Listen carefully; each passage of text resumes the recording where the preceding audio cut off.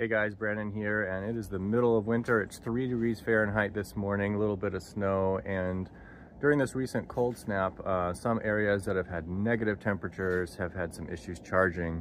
So I'm going to take my Model X after sitting outside in the freezing temps. It actually got below zero earlier last night, but again, right now it's 3 degrees.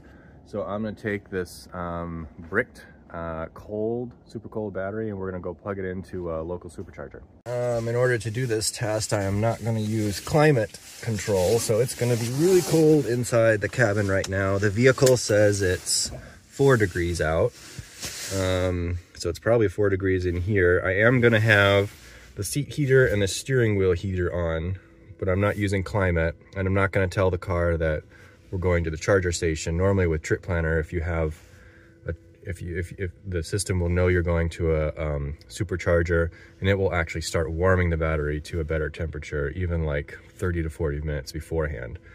So we're not going to do that because we want to see what happens with a cold battery. So here we go. So the snowflake icon is on in the battery, so it recognizes that it's super cold. On our way, I have almost no regen, again, because the battery is so cold. So yeah, if I let off the accelerator, I'm basically just coasting. Yeah, chilly, very chilly. I am sporting our new Nokian Hakkapeliitta R5 snow tires, which are really great. Don't really need them right now when the snow is really crunchy and firm and the roads are dry like this. So, but sure, it was nice to have them when we had deep freeze. So it should be at the supercharger pretty soon. Now, Model S's and X's, like my X, have dedicated resistive heater systems for the battery so that it can maintain the temperature in cold weather. Model Y and Model 3 do not. They have a heat pump. They don't have a dedicated heater for the battery. It's all kind of mixed into one system. So if the cabin needs heat, then the battery's getting less heat. But what it can do in extreme temperatures is it can actually spin the motors. The electric motors actually generate quite a bit of heat, and it can spin the motors and generate a little bit of heat to assist the heat pump. All right, so here we are at the supercharger. Probably not a lot of people out. Oh, there is one car charging. So let's get to a stall.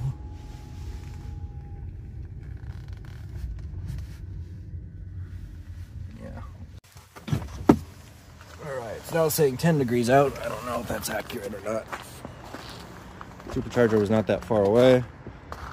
So here's one of the problems with superchargers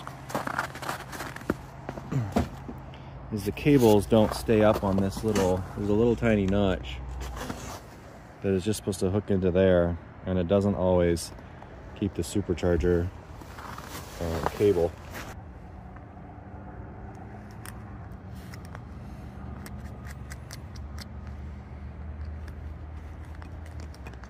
All right, cleared out a little bit of snow with the bobby pin. I was able to push it in enough that I heard the little latch lock, which again, in the car, there's a little notch like that pokes up into the handle here. Oh, we've got a green light. Let's see. Battery, just missed the alert. Battery is warming up. Oh, and now, okay, now it's saying supercharger. It kind of threw an error there at first. Yeah, so I'm getting 0 kilowatts. That's interesting. Battery is heating, keep charge cable inserted. Charge rate will increase once battery is warm. Yeah, so basically that's what happens when you try to supercharge a brick cold battery, is that it needs to heat. Now, one of the reasons this is not that big of an issue most of the time is, one, the superchargers almost always work. In this most recent cold snap, in Colorado and in Chicago, there were some superchargers that were actually not working at the at the cable side, at the as I say, pump side. But and so that was kind of a problem. There was sometimes if there's moisture inside there and then the cold drops too fast before the insides can kind of dry out due to the cold, dry weather, then you get some issues with the electronics. So there were some charging stalls, but that didn't work. But one of the reasons this doesn't happen that often, even in really cold temperatures, is that Teslas usually aren't this cold when they get to a supercharger. First of all, if you have trip planner going, it's going to preheat the battery now. They've had that feature for a couple years now, and it's going to make sure it's not like sub-freezing and way too cold to charge. And then the other thing is, we're getting 4 kilowatts now, but 0 miles per hour, so that means it's using 4 kilowatts to heat the battery.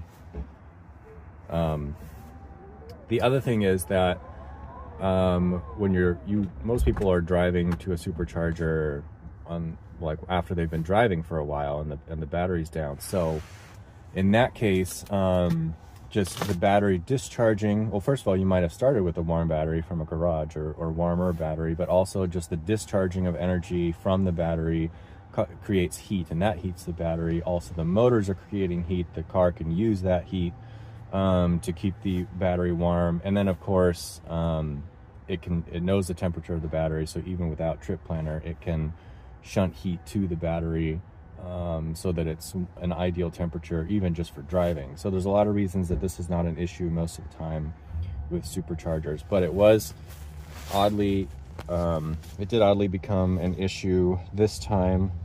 So we've been plugged in for a couple minutes and now it's showing 4 kilowatts being used as heat. And then, well, I'm assuming it's being heat and it's saying the battery's being heated. And then we're getting 0 miles per hour because none of that electricity is going into the battery as charge power. And it's still saying it's starting to charge. So pretty interesting. I am now going to turn on the climate heat because why not? Let's get all the heaters going here. So this is kind of a problem for generalized supercharger use because, I mean, this just slows everything down. So just play this out with a lot of people doing this.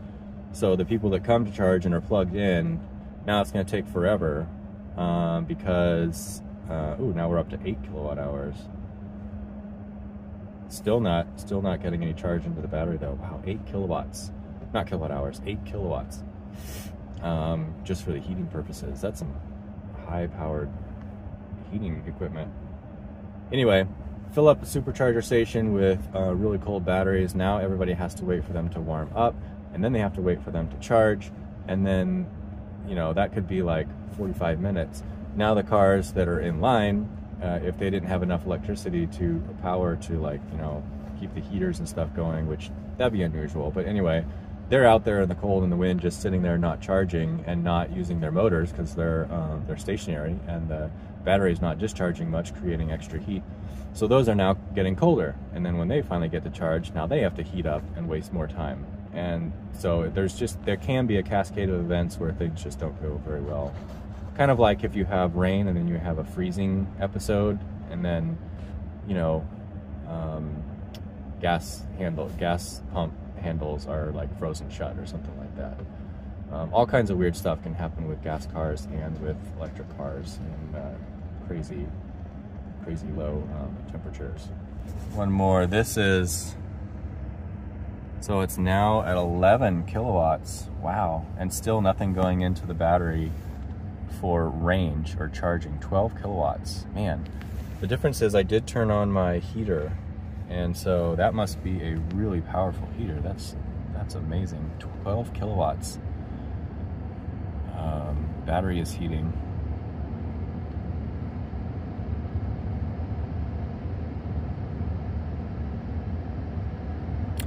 I'm debating whether I want to stay here. I don't think this could take, I know out of spec, it's Kyle Connor did a test with his Model 3 a year ago, and it took his Model 3 like 30 or 40 minutes, I think, before it started taking a charge.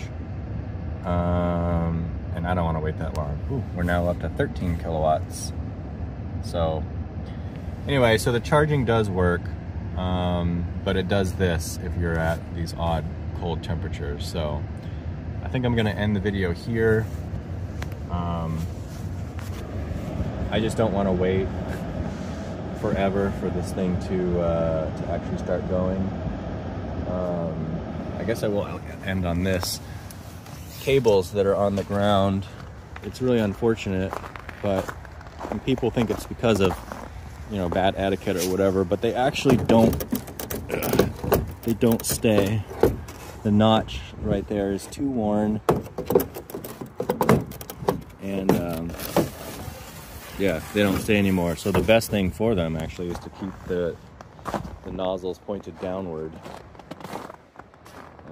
So I'm gonna unplug. I'm glad this one does work. Yeah, this one doesn't stay either, so I'll just leave it like this. I can tell that the cable actually warmed up a little bit because it's actually a little more flexible. So, all right. Well, thanks for watching this video, and I'll see you guys in the next one. Remember, preheat your battery as much as possible.